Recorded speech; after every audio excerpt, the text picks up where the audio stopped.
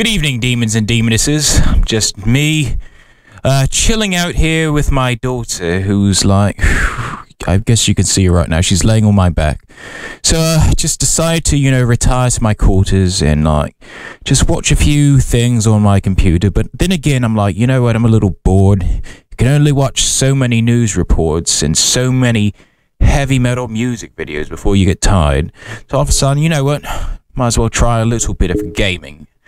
I just brought a couple of new games not too long ago. One of them was called Geneforge. Now, I played this game when I was a kid. I think it was like in middle school. Another one of my classmates had introduced the game to me. And you can literally you can't really buy the game singly. If you buy the game, you literally have to buy every game in the series. Now, there's 5 games for only like $30, so that's like what, $6 a game. So that's actually not bad, buying 6 games for $30. And these aren't just like simple little games. These are very long RPG games, about 50 hours in gameplay each. And it all depends on how you play the game, that determines how the game is supposed to end. So I'm gonna try and have fun with this. Stream this with you guys. Actually, no, I'm just going to release this in parts. I'm sorry, I look like shit right now. Like I said, it's been a very rough day. I'm still high on caffeine right now, so. Alright, let's get through this bloody thing. Okay, so this is what the screen looks like. See all the creations roaming around. So this is a pretty good game. I want to review the credits now. Now, if you guys want to check out the credits on who made this game, I'll let you guys do that another time. So just gonna start the game. Let's see what I want to be. See, there's 3 classes here. You got the Shaper, you have the Guardian, and you have the Agent, who's kind of like an assassin. These are actually pretty good characters right now, but I'm not sure who I want to be. I know it would be better, to play as the Shaper because, gosh. Should I play as the Shaper or the Guardian? I know the Agent is also pretty good, but I usually, when I play this game, I usually only play as, like, either the Shaper or the Guardian, so,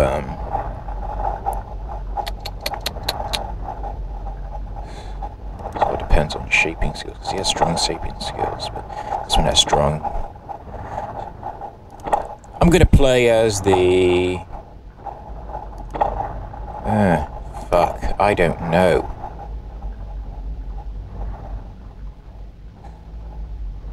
I'm gonna play as the Shaper, fuck it. 1 to that, 1 to that, 1 to that. Gosh, I only got 6 points left. This is going to be a hard one. Well, I do want to have strong leadership skills, because that's going to come in handy with all the stuff that's going on in this game. So is that one as well, so,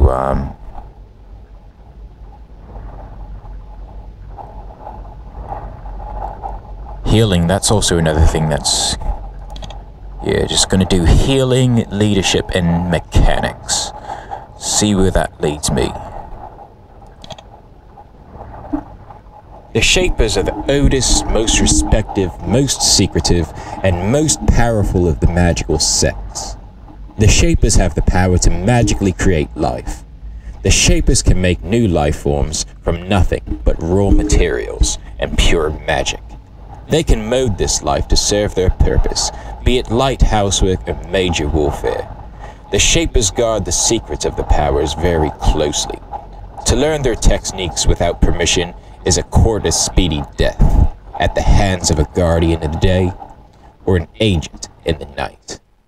After years of work, study, and testing, you have finally been accepted into the Shapers. You will spend your life advancing their will and delving into their secrets and powers. However, none of those secrets have been shared with you yet. First, you must complete your apprenticeship. You must spend 5 years out in a shaper colony on a remote island, watching their very work and aiding their research.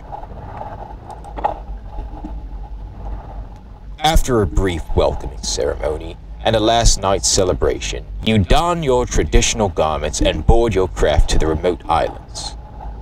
This journey is 2 weeks long. You travel on a living craft, a specially modified Dryak, which will carry you through rough seas to your destination. After a week's journey, you pass close to a small chain of islands. You consult your chart and find that one of them is named Sushi Island.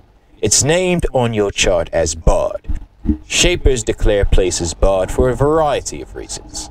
Experiments gone wrong, dangerous accidents, valuable secrets, whatever the reason, any outsider in a barred place is punished with instant death. Curious, you stand at the edge of your craft, watching Sushi Island, wondering what secrets lie there. As you watch, you fail to notice the sailing ship dead ahead of you, off the southeast coast of the island. Your craft carries out an alarm, alerting you to the danger. It is a strange ship of a style you have never seen before. That is why you don't recognize the weapon on its prow. It fires a long spear at your craft. The razor-sharp boat strikes your Dryak in the neck. It roars in anger and breathes a bolt of fire at your attacker. It strikes the sails, which sets them alight. The battle takes only seconds. Your living craft founders mortally wounded, dropping you into the water. Your goods and tools sink into the depths. You attempt to swim to surface. You barely notice that the ship which attacked you is aflame and having extreme difficulty. Your whole being is consumed with the struggle to reach the shore, but your strength is not enough. You start to sink, but with one last effort, your living craft assists you, bleeding from its neck, rapidly dying. It manages to lift you with its head and carry you to a crumbling dock. Then it dies. It sinks away. You are left, alone, abandoned on this forbidden shore. You are alone on Sushi Island.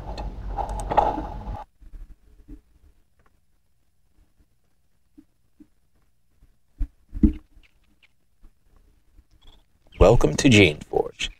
These early sections are a tutorial which will help you get started. Select your character by clicking on it. Click on a spot on the ground to walk there.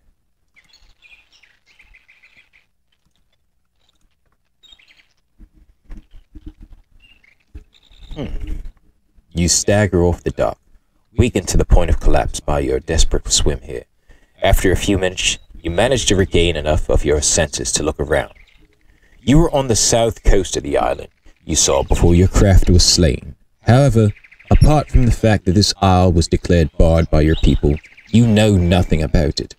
The structures around you are ruined and crumbling. You would guess that they have been abandoned for at least a century, probably 2.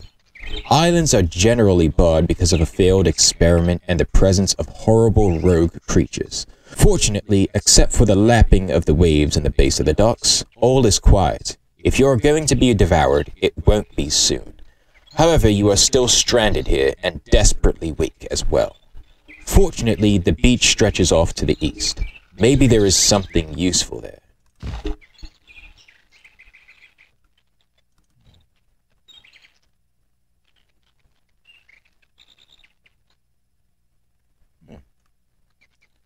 Get comfortable with moving your character around by heading down to the right. You can also select your character by drawing a box around it and move the cursor onto the terrain. Hold the mouse button down and move the cursor to make the selection box. Okay, I got it selected.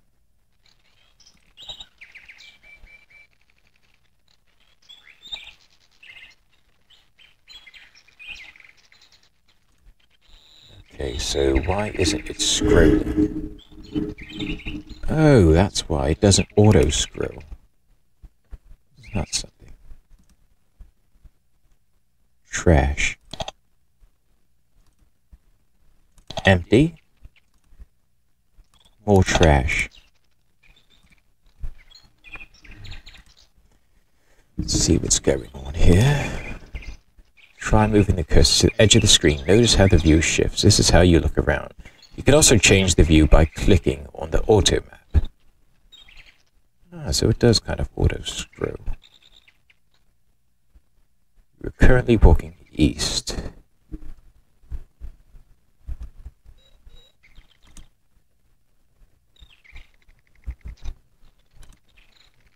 There's a tunnel to the north, built into the side of the hill.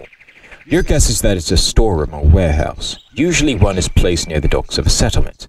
After all these years, most of the goods inside are probably useless. You might be able to scavenge something useful, though. Let's see what's inside of here.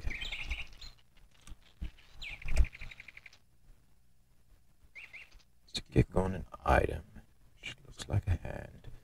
A window will come up depicting all nearby items. Click on the items you want to put them into your inventory. Be sure to get the tunic on the nearby table.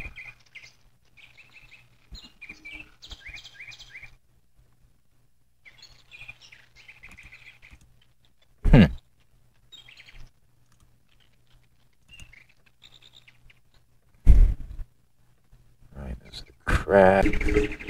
Okay. Damn, I don't know how I did that. Okay.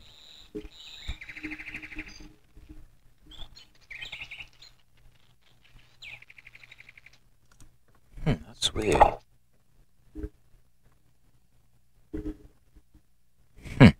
I honestly don't know how to... Oh, inventory and items. Okay, let's see if that works. Basket, no. There we go. The tunic.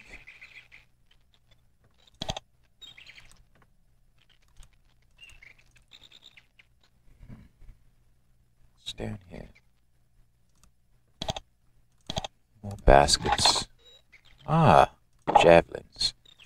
Good, those are good weapons. More bones. Bowls and spoons. Nothing of value. Nothing too much value, I should say. Oh, what's in here? Inside this small change you find 7 cylindrical containers. They look like canisters, each with a little over a foot high. The sides are made of thick, carefully blown glass. Most of them have been broken and the contents are long gone. One of them, however, is still intact. Inside you see a glowing fluid. It swirls and moves about, seemingly under its own power. It looks like it is, in its own way, alive. It probably is. You have never seen anything like this before, but you have seen similar objects. The shapers can contain fluids filled with life energy, which heal or energize those in need. This must be something like that. There is a small section of fragile glass at the top. You break it, and with the palm of your hands, the substance will come forth and energize you. In your weakened state, it seems hard to resist. Click on a canister to use it. Okay, let's see what's inside.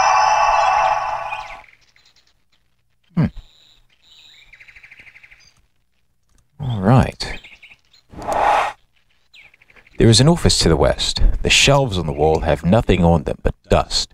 The box in the corner, however, might contain something useful.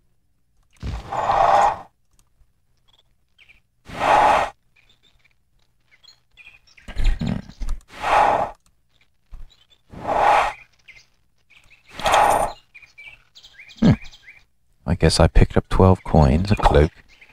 The cloak on, let's see what's going on over here. The box contains a variety of papers. You rifle through them eagerly, hoping for a clue as to where you are or what might have caused this island to be barred. It's of no use. The papers crumble at your touch. Beneath the papers, though, you find something interesting. It's a brass key, none the worse for wear for its long concealment. You take it. Right, let's see what's going on here. I think I've gotten everything in this area. Let's head back down. Let's see. I don't know if I can use it as a weapon, but I'll try.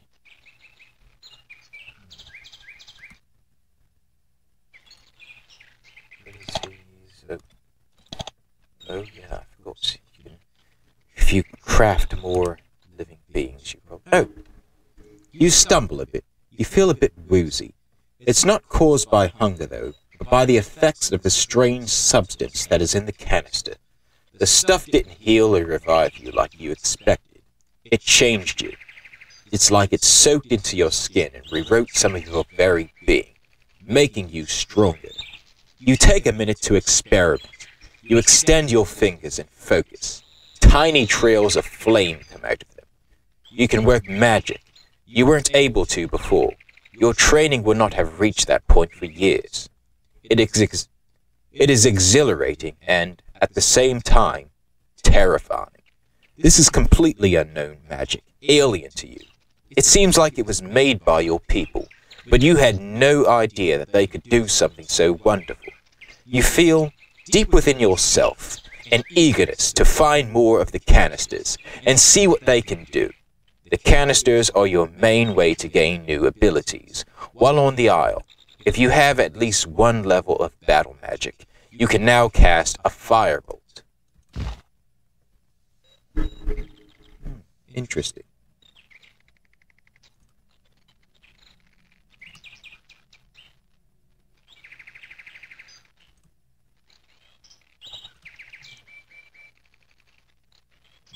Rocks.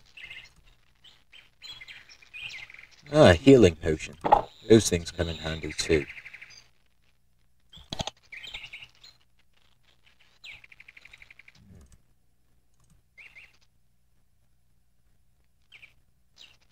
Just check the hits again.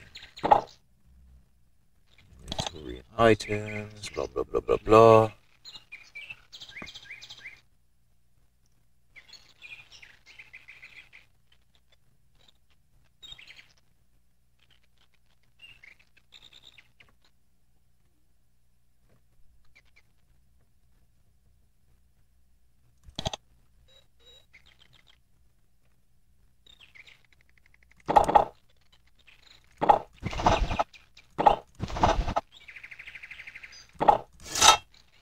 Okay, I can use the stick as a sword. Alright.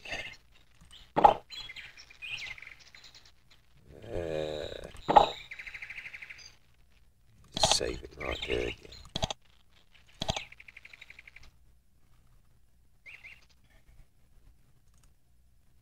I think I'll just head up north again. The door to the north is locked. The lever inside the guard post will open it, but only if you find the key. The levers can be unlocked with the right key by having enough mechanic skill or by using enough living tools on them. Oh, bloody hell, I guess I won't be needing a stick after all. There's a sword on the table. Use that. Leave that there on the ground.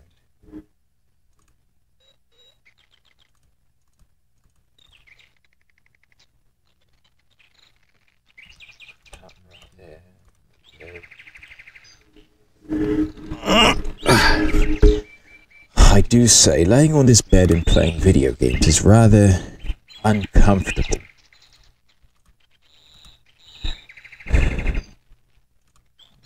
What's going on here? Gotta be something around here, let's see. Thorns. I guess I won't be needing those either. Back up here. The lever.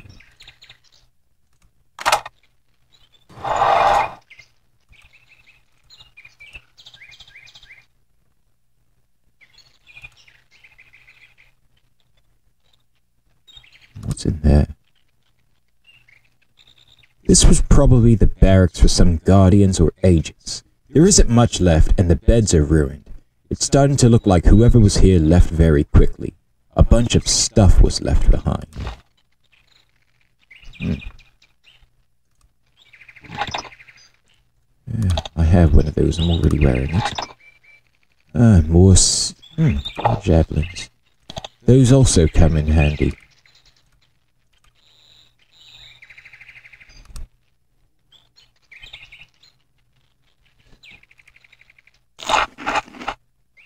What's that?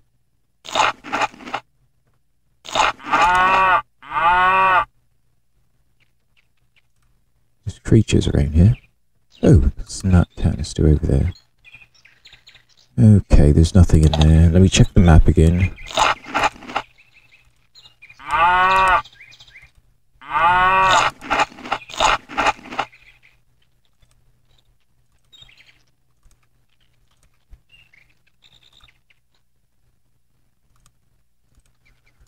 There are animals here.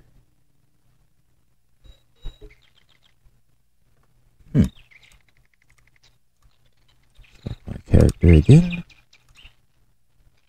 You immediately recognize where you are now.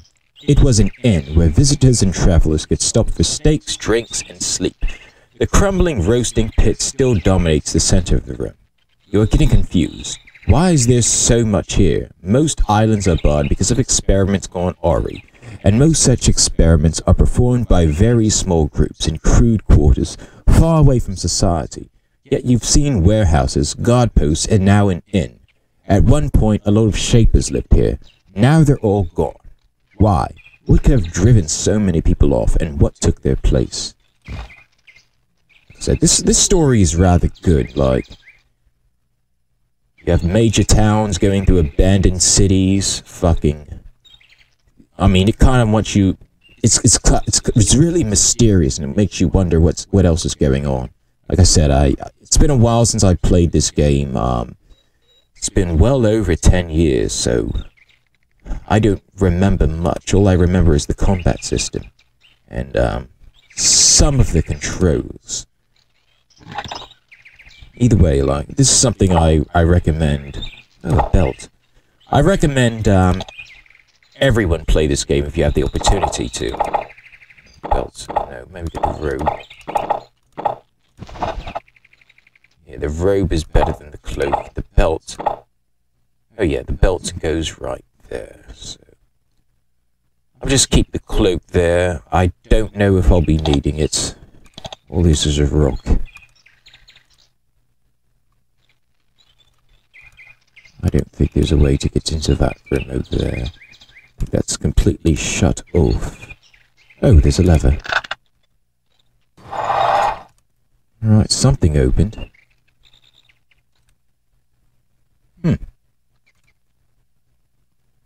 That's empty.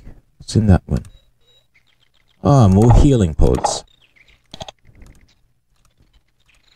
You know what that means. Whenever you're playing an RPG game and you get a bunch of healing items, you know something bad is going to happen. Let's save this.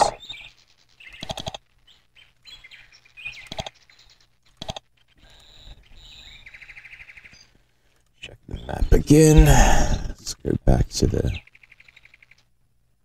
Oh no, why am I leaving? Oh no, I'm leaving. My bad. I shouldn't be doing all that. Just see. Here, just spoons and stuff.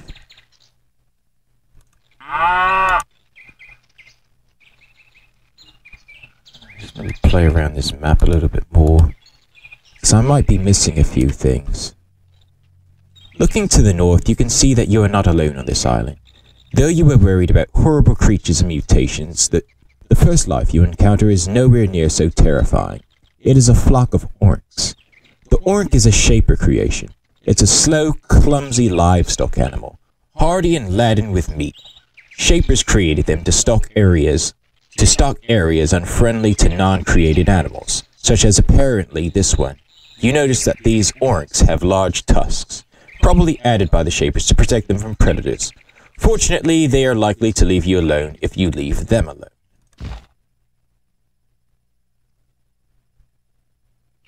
Okay. Orcs.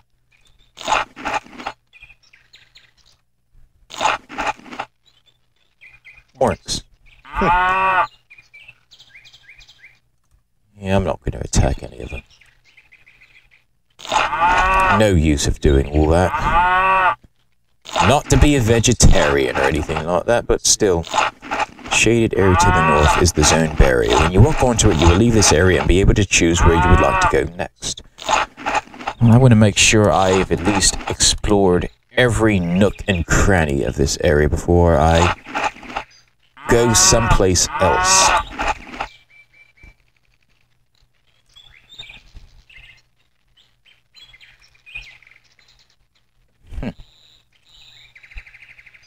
that over there?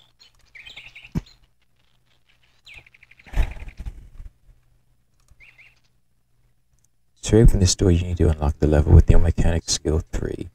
And I'll just pull the lever over there in the corner. Oh! There are 35 coins in this. Alright, pick the lock. It's in here. Icy crystal. I don't know what those things are. I don't know what the thorns do either. I think you can craft things with those. Yeah, more thorns. Whatnot. Yeah, just rubbish. Okay, it seems like I've explored every bit of this area. Let me just go in there and make sure there's no dark spots over there. Yep, I basically explored this entire area. Make sure I've explored over here too, because I want to make sure that every boundary is uncovered. Just to make sure that I'm not missing anything. Oh, there it is. Gemstone. Gosh, I'm almost running out of stuff in my inventory. Bloody hell, what's that over there? Yeah, I think I'm going to leave this area right now. Save one more time. And then head on to the next area. So this is the entire island. Interesting. Abandoned Vale. Let's see what's going on over there. And then travel.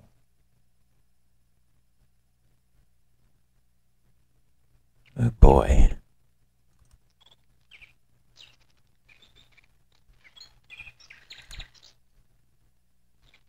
You immediately recognize this large building for what it is. This was a shaping hall. You knew there must be one on this island somewhere. Here the shapers on this island did their work, using magic and force of will to make creations, both established and experimental designs.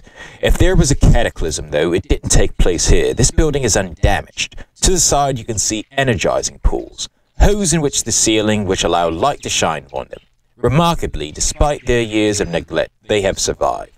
The goo inside a pool is semi-living, plant life form, capable of drawing energy from the air and the sun. If you stand near a pool, you will be able to replenish your health or essence, depending on which pool you use. In the corners of the hall, you can see 2 glowing glass canisters. They wait there, ready to give you power. Click on the 2 books to read them. They will teach you useful things about essence and making creations. Let's see. Creations for the beginning shaper. To survive on Susha Island, you will probably need to make creations to fight for you, especially if you are playing as a shaper. When you use the canisters on the left, you will learn to create a Fiora, a small fire-breathing lizard. Now these, I fucking love Fioras. I remember playing with these little lizards pretty much all the way out into the later portions of the game. That is, if I still remember the later portions of the game. But they're really powerful. Plus, I like fire. No matter what RPG I'm playing, whether it be Pokemon or whatever, fire magic is what I like, and fire monsters are what I choose. To make a Fiora, you would need at least 1 level of fire shaping skill. If you don't have this and you want to make a Fiora, you would need to train in this skill when you have the next level gained. To make a creation, press the creation button to the lower left. It has a worm on it. You will then spend some of your essence to create a Fiora and improve your skills. The more essence you spend on one Fiora skill, the less you would have to create more of them. You can create up to 7 servants. You can't get the essence you spend back until the creation dies, or you reabsorb it. Finally, it is a good idea to buy at least 2 levels of intelligence for your creations. If you do, you will be able to control them in combat. Otherwise, they will act on their own, and they may not always do what you want. If you started out as an agent, you might not have the ability to make a fire. To get it, select Improve Abilities in the inventory area and buy one level of the fire shaping skill. Oh, I think I did well by choosing a shaper. Let's see. Where's that other book? I'm going to get the books before I... it looks like there's only one book. They said it was 2 books, but I don't see a second book. Let me check the grab. Oh, nothing there. Nothing of importance anyway. Let's see. Oh, there it is. Secrets of Essence. Essence is represented by the blue bar under your character's graphic in the roster. In the upper right corner of the screen, use Essence to make creations and cast some of the more powerful spells, like healing. When you spend Essence to casting spells, you get it back by returning to town or by approaching an Essence pool, like the one nearby. However, making creations reduces the maximum amount of Essence you can have. If you have a total of 30 Essence, for example, and you make one fire which costs 10 Essence, then your new maximum is 20. You can't get the other 10 back until the fire dies or you absorb it.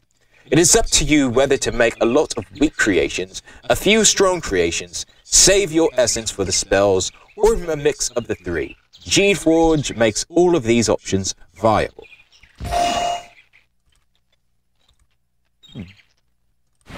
Just heal those for a sec. Now time for me to open some canisters.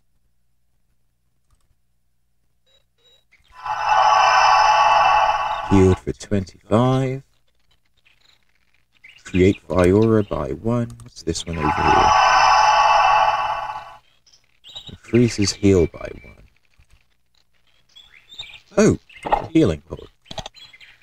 Seen that one over there. Ah, dagger. What do I have in here? Is that a sword or a dagger? I don't know. That's also a dagger, so...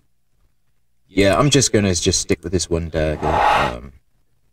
Matter of fact, I'm going to save this right now and continue this later.